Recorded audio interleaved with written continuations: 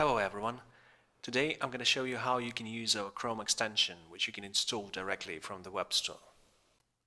It allows you to view visual render, or Diff, for any of your projects that have been previously integrated with CADLAB. For those projects, you'll see the View button next to your layouts and schematics.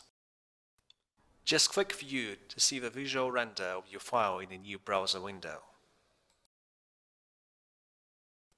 If you want to see the visual diff while working on GitHub, open your file first, then click History.